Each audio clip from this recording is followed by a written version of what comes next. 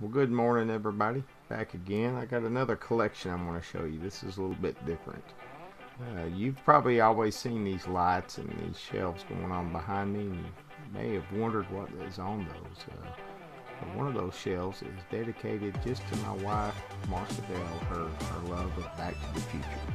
So it's a little like this. So just kind of scrolling down here, you can see, we've got a lot of Funko Pop figurines and the Marty and Doc set with the DeLorean there. We did take that out of the package. Like I said, we used to take things out of the package a lot. And she's got so many Marty McFly vinyl pops, and she's got one Biff Tannen and a couple of different Doc Browns.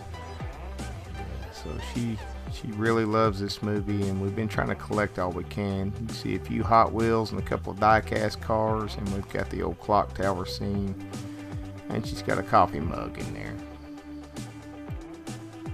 So I was at our local Walmart, and I just happened to see these. They're back in the kind of back section where they got all the collectibles and stuff like that, and I decided I had to get them. I'll show you what I got. First up, we got this Biff Tannen, right? 35th anniversary set. You can see it's kind of a mean, cartoony looking Biff. Pretty cool stuff right there. Show you the back of the box. Got your old mean bully Biff. And of course, we got our Doc Brown. Comes with Einstein and a few other little gadgets in there. Pretty cool. Again, these are all part of some 35th anniversary collection that is going around. And then of course we got the man himself, Marty McFly, and you can see, there it goes, it's zooming in, focusing up. He's got a little guitar and a little skateboard, and like I said, these are kind of the cartoony versions of them, but pretty good haul nonetheless. Next up, these were a little bit more expensive. Those figures that I just showed you were about 13 bucks a piece. So not too bad, not cheap, but not too bad, right? These cost a little bit more. This first one here comes with a cool Sports Almanac box. Sports Almanac, sorry. And first up we got this Biff Tannen. And like I'm going to show you on all these deluxe figures, if I can get my camera to focus in right, it's just the detail on the face, is crazy on these things. Should focus up there for us. Like I said, the detail on the face and the clothes, and you can see he's got his little Sports Almanac. Got another head in there. He's got there you go. He's got the pink slip to his car. He's got the safe. Got a couple different fists for punching Marty. Back of the box. Again, this is all part of that 35th anniversary set. Got the Back to the Future 2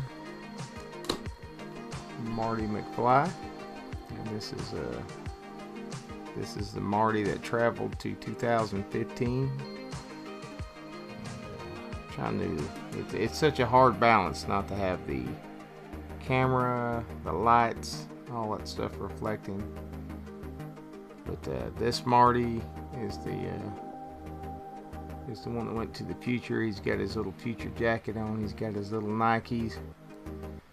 Got a hoverboard, and he's got a Pepsi up there in the corner. All kinds of good stuff, right? Pretty cool.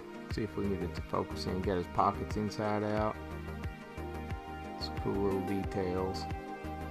Come on, to work with me a little bit here.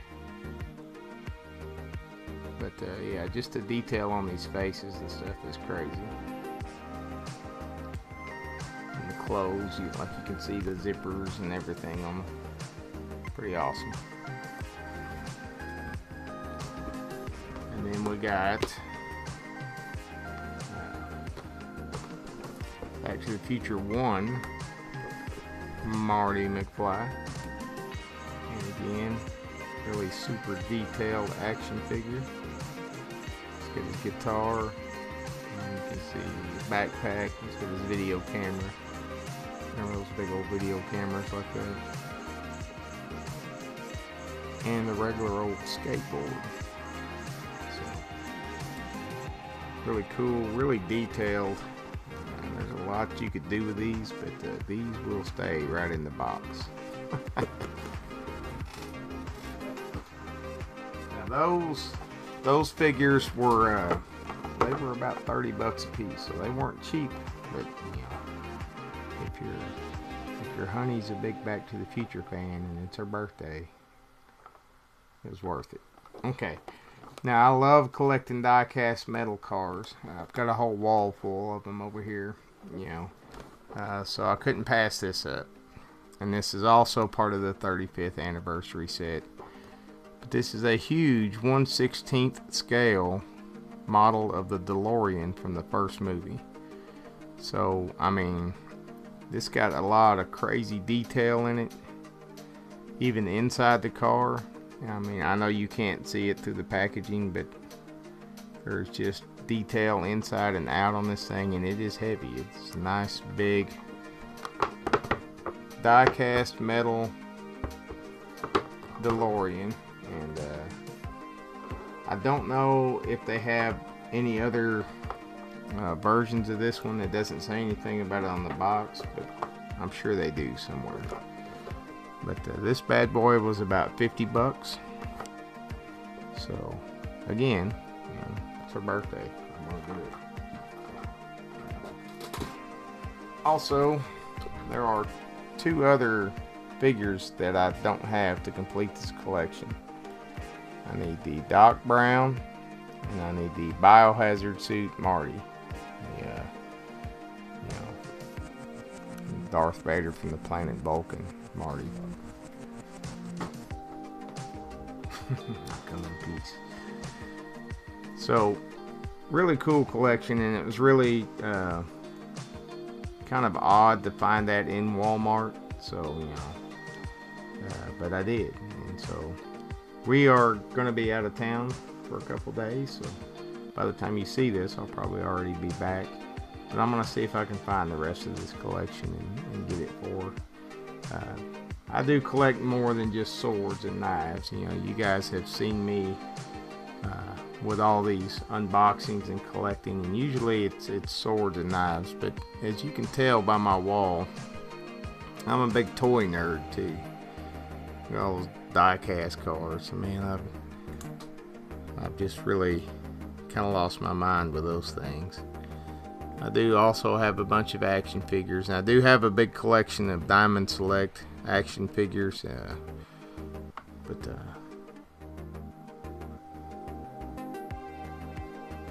so when I started collecting the Diamond Select, I would take them out of the package, and you know, my kids would buy them for me for my birthdays or Father's Day or whatever, and you know, it's mostly Marvel stuff. I do have some DC stuff, but I took them out of the package and played with them because it's just what I did. So I do keep things in the package now. You guys, if you feel better about that, that is what I do now. So when it comes to collecting, here's what I'll tell you. If you can afford it, if it's not hurting you financially, go for it. You know, sometimes you'll see something in a store and you'll hesitate, and then when you go back, it's gone. Somebody else has collected it, right? So if I see something and I can afford it, it's not going to hurt me financially, I just get it. And, you know, that's because if you wait, it'll be gone. And you go back, and then you'll regret it. But don't hurt yourself collecting. You know, don't put off bills and stuff like that just to collect these things. It is fun, but you know, you don't want to cause overdue stress just for the sake of having some things to collect. But enjoy it, man. Indulge a little bit, you know. Don't hesitate if you can do it, if it's fun for you. It's life is short, and you only got a little bit of time, so you might as well enjoy it while you're here. And if you get a chance, you know, find something that you're into. There's nothing wrong with having a little collection. So you know, I've got swords piled up in corners. I've got toys hung up on the walls. There's a little bit of everything here. So hope you guys enjoyed this. We will see you in the next video. If you happen to run across Marshall this week out there somewhere in the YouTube's land or on the internet, wish her a happy birthday. I'll see you in the next video. Y'all take care. If you enjoyed this video and you like collecting stuff, you can check all over my channel. I've got different collections of all different kind of things. Toys, swords, paintings, everything. I know my channel's kind of all over the place, but if you look hard enough, you'll find a little magic. Y'all take care and thanks for watching.